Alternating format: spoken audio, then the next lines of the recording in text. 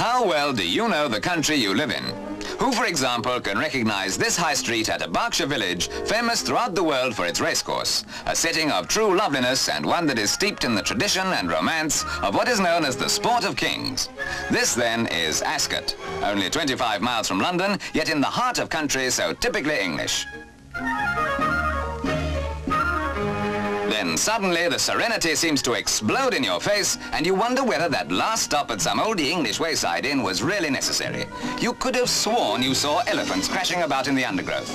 Look again and you find that they're real too.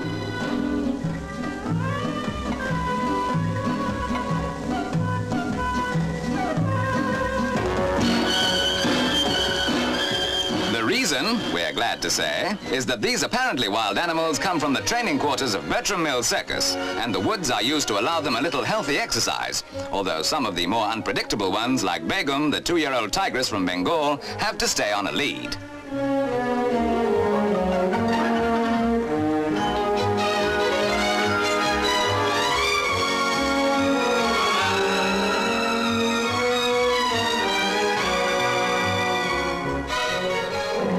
Big cat trainer Alex Kerr from Glasgow specializes with tigers these days, and he and Begum are obviously fond of each other, although half the time it's difficult to say who's got who on a piece of string. Of course, some, like Whippy here, never clown about, but in the main a good time is had by all. Come to think of it, perhaps there is something to that story about a teddy bear's picnic after all.